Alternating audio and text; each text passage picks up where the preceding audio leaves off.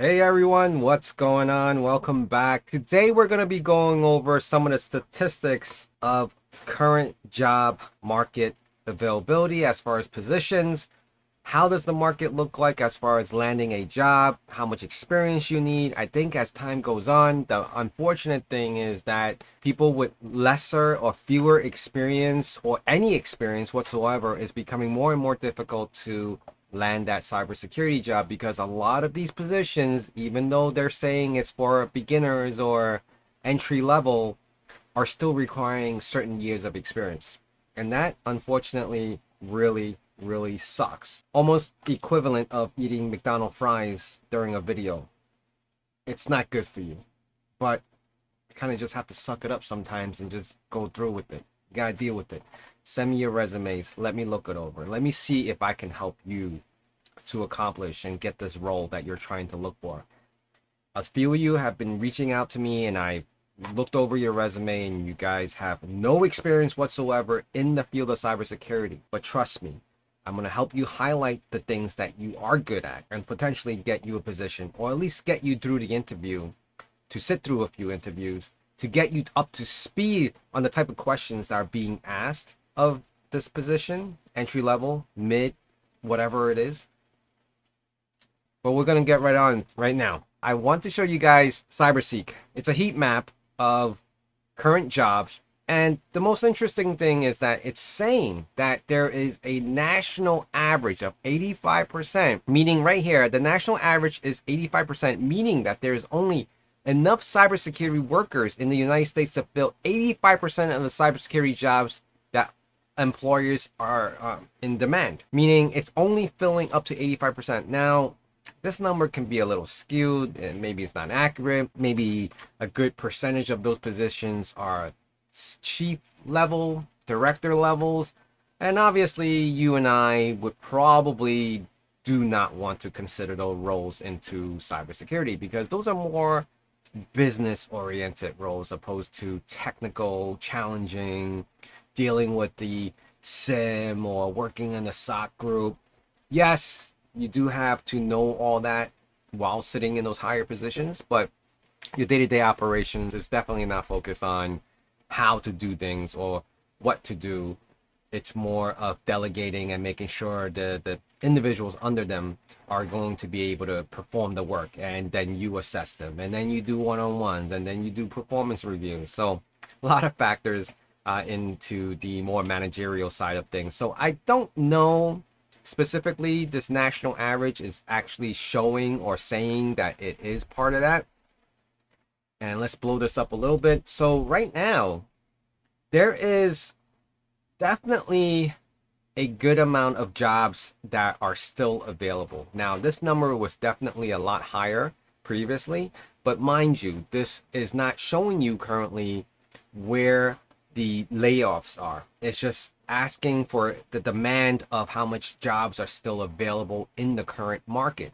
Now, if we start comparing this to the amount of layoffs or the one-for-ones that are being laid off and then being, people are rehiring at a lower salary, which I have been noticing. Average of certain positions and salaries have been going down. So definitely not the best thing for enticing newcomers to join the cybersecurity realm, studying it for the masters or taking more certifications only to come out to make less than expected in this current market. Let's go over some of the jobs that we are seeing and the ranges that are being offered. Now, this is on Indeed. Usually I will pull up, LinkedIn, but let's focus on Indeed right now. Here, I mean, these are senior positions. The ranges are just so wide, right? So this is for JetBlue Airway Corporation.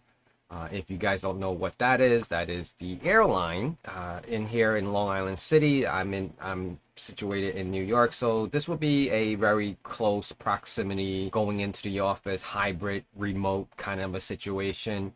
But again, the salary range is just very wide. Like, how do someone fit into this particular criteria? So they do take a bunch of factors into all this, meaning your years of experience, the type of certifications you have, the type of education, whether you have a master's or just a bachelor's, So they start factoring all that in. But at the same time, I can never even predict where the percentage increases. Meaning, let's just say I have a master's at NYU, for instance. Does that automatically give me a 20% bump in my salary if I was offered a position? You know what I mean? So it's kind of hard to say. You kind of have to get the feel for it. Most of the times, I would say the numbers are there to just entice you, but at the same time, it's not realistic for some of these positions because seniors probably are not making over 200 grand compared to directors or deputy directors or even certain CISOs in some organizations. Just saying. You guys may come back and say, well, no, I know this person. He's well over 200,000 and he's only a senior or senior engineer, this and that. I'm not saying it's not possible, but more rare than common. Let's just put it that way. Yeah, there's definitely a good amount of jobs are still there. The vast majority of the salary ranges are wide, but also anticipate when you apply for these type of positions that it's usually towards the lower end of the range. And what they kind of throw in there to compensate for the higher range is like, oh, maybe stock options, maybe bonuses. Your base pay would be the lower end, but then, as the years progress, you'll get these different bonuses depending on performance. That also is not definite. Bonuses are never definite. They can also come back within that year and then say, well, we weren't performing so well, so you're not going to be getting a higher bonus than anticipated, because it'll never be in writing. Been there, done that. A lot of lead positions, and I don't want to throw you guys off. Let's start a search and look for something that's a little more intermediate. We'll look at cyber entry level. We could look in Brooklyn, New York, or we can just look in New York in general. And let's see what comes up. Let's look at what entry level positions look like. Now, $75 to $85 is pretty damn good, actually. And I think I kind of know what this company is for $85. But this is a contract job, so you just have to make sure if it's a contract job, you're not getting a lot of benefits as a full-time employee, and your contract can practically end at any time. So it's not a full-time employment. You don't have the perks, or in this case, probably you wouldn't have the protections as most full-time employees.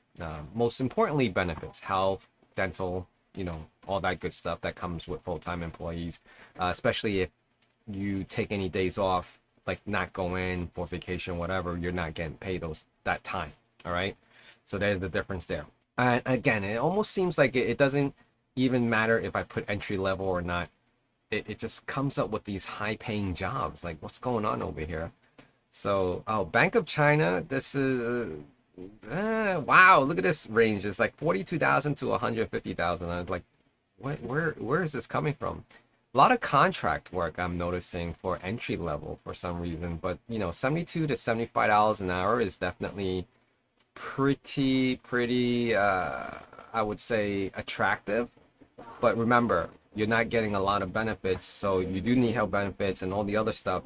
You have to pay that on your own. Your tax deduction has to be done on your own, so they're not doing it for you if you land a consultant position. So yeah, here it says full-time contract, 8-hour shifts, in person. Let's find something that's not contract, right? And that looks actually somewhat attractive for an entry-level person to join. Maybe this one, direct console, data privacy, and cybersecurity attorney. That sounds pretty deep. I don't think I want to touch that one either. Wow, this is really not much right now, is it, huh? It says, actually, you know what? Let's expand our horizon to 100 miles and still keep it under entry level. Cert incident handler. That looks pretty okay. Full-time, pay information not provided, so you don't even know how much they're offering. Most people, including myself, if I don't see a salary range, I probably will not touch that either. Meaning, it just seems like, what's the big deal of advertising what you're willing to pay for this position, opposed to making it such a big mystery? Yeah, I'm not seeing a lot of nice positions. I mean, incident management specialist, I'm not sure. I mean, that kind of falls into cybersecurity, but eh, not going too crazy about that one. Definitely wouldn't consider that. Even for myself, looking at this, looking for entry level positions on Indeed, you can see that it's challenging just to find a position to apply for because we're scrolling through here and we're not seeing anything that we want to apply to. Right? We came across this one, data privacy, cybersecurity attorney. And, I have no idea what that even requires you to know. Bar required, so I definitely don't have that. And if you're in cybersecurity, probably you don't have the bar either. I don't know. So one of two pages. Let's see what's on the second page. Maybe Indeed is not for us. So I don't know what it is, guys. I just find it that it's unfortunately I don't use Indeed as much as I do with LinkedIn. But let's just check out LinkedIn. I'll do another video on unemployment on the tech sector because cybersecurity falls under the tech sector. That will be a good analysis of what's out there compared to how many people you're going against as far as people getting laid off.